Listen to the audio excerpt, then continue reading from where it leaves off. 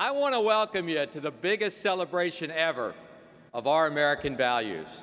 And I want to thank all of you for taking the time to come here this afternoon, because it's really important that you're here, because your very presence is the very essence of American participation in our democracy. In the past few months, more and more Americans have joined a national conversation about violent crime and about public safety, the role of government in our lives, and the direction of our nation. Conversation has often become heated, sometimes confrontational. Emotions run high because the stakes are high and because people care deeply about America. So they gather to exercise their right to voice their concerns. It's the same historic right of meeting and speaking up that was exercised more than 200 years ago by the patriots who forged our great nation. But most of the national media has either forgotten or chosen to ignore, or maybe they just don't care about that simple truth of American democracy. And God forbid that anyone says anything the media elitists don't want to hear. Those in the media, yeah, you know what I'm talking about. They think they know better than we do. They think they're smarter than we are. During the past few months, the media has engaged in a vicious effort to attack the Second Amendment and demonize lawful American gun owners. You know what I'm talking about. The media and the political elites back in Washington, they have been ranting and raving, trying to blame and shame peaceful, law-abiding American gun owners for senseless violence. And yet, it's the NRA that has stepped forward with meaningful solutions that would actually help make people safer.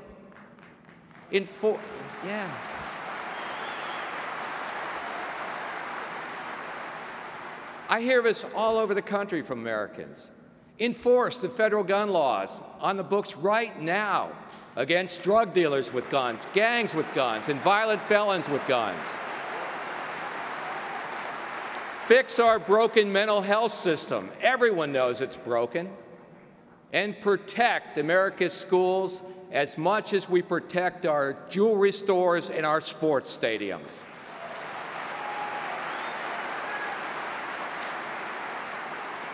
All over this country, everywhere I go, people agree. They want bad guys taken off the streets, and they want our children protected in their schools. And they don't want their freedom taken away.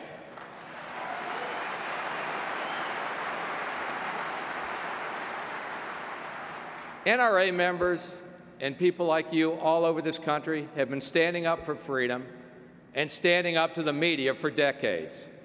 And for decades, the media and the political elites have lied about us, demonized us, and attempted to marginalize our Second Amendment freedom.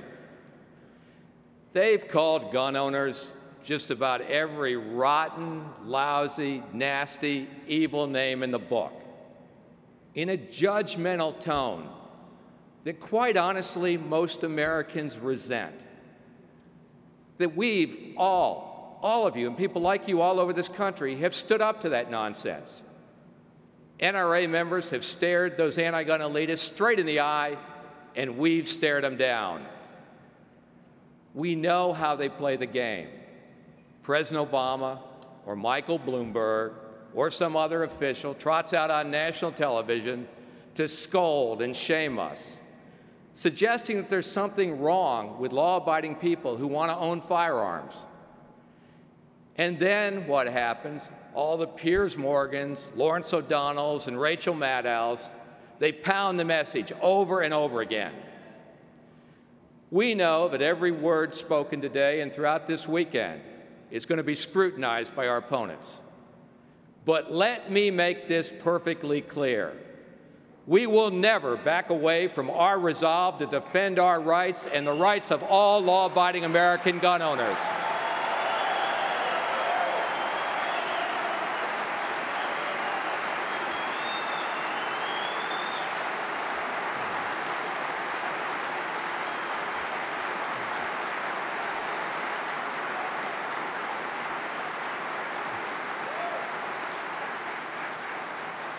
And we will never fear an absolute dedication to the Second Amendment that must be preserved as an unfettered, natural American right, fully accessible to every law-abiding American citizen. And you know what? If the media doesn't like it, and we know they won't, we know where they can go.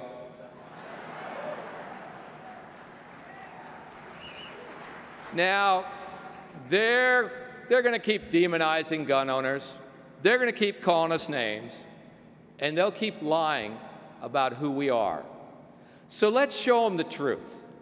You represent millions of Americans all over this country, many of whom have been walking up to me, and they've been saying this: "You're saying what'll make the country safer.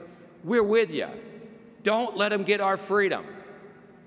After traveling the country the last 4 months, I am convinced that most Americans see through all the media lies, see through all the outrageous distortions, and frankly, they're sick of it. So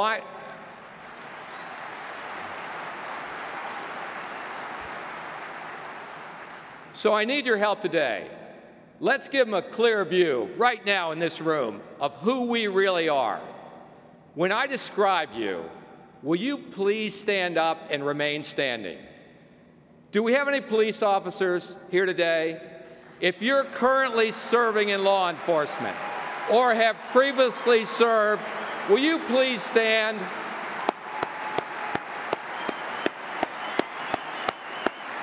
You protect us, our streets, and our communities, and we say thank you for that. And please remain standing. How many nurses or doctors are out there in the audience today? Please stand if you're a nurse, a doctor, a paramedic, a hospital administrator. How about a pharmacist? Anyone who works in health care, please stand and remain standing. Thank you for taking care of us, and please remain standing. Do we have any teachers in the audience today? Please stand and remain standing. Anyone who works in education, please stand and join those already standing. Thanks for all you do for our children every single day. If you're a student, stand and join right now. Education's important, and we're proud of every single one of you.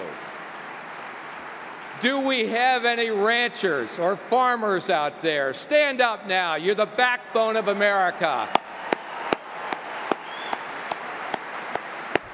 If you work in manufacturing, construction, stand up right now and be recognized for what you do.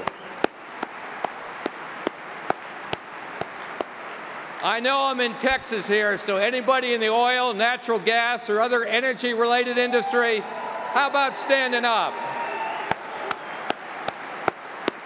Thank you for what you do. If you work in a trade, maybe a plumber, electrician, roofer, contractor, truck driver, or other trade, please stand. You keep America working and running, and we thank you for that. How about stay-at-home moms? You do so much for our children and our families. Please stand and let us say thank you to you right now. If you own your own business, join those standing right now.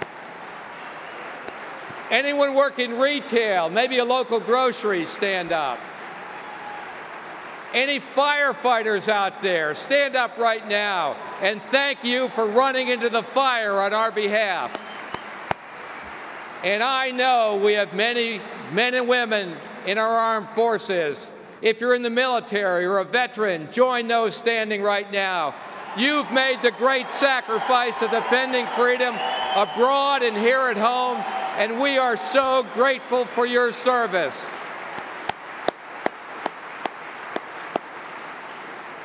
Do you attend your local church, donate to charity, volunteer for Little League or soccer, love your community, pay your taxes, respect your local authorities, and obey the law? Stand up now and be recognized.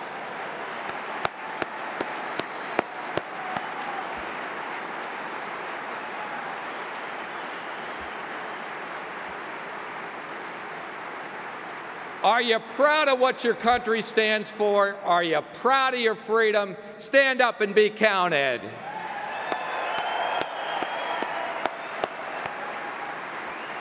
While you're all standing right now, I want all the reporters and I want all the national media to look around at the American people standing right now in this room. And I want you to see us for who we really are and see if you can tell it straight. Let me make it crystal clear. We are the law-abiding Americans who believe that liberty is a blessing, not bestowed by government, but by our Creator, that